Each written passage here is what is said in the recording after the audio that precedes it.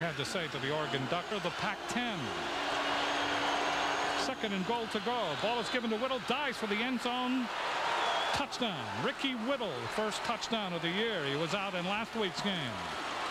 So Oregon takes the opening kickoff. A great return on that opening kickoff by Herman O'Berry. That sets the stage. That was the catalyst. And Oregon took it all the way in to score. It is now 20-9. Well, this is where power crosses out quickness. You can see the Oregon offensive line with 5 guys on the left side just over front, allowing Whittle to jump over for the easy score. Oregon apparently will try one. We'll see. Matt Belden eyeing up the goalpost.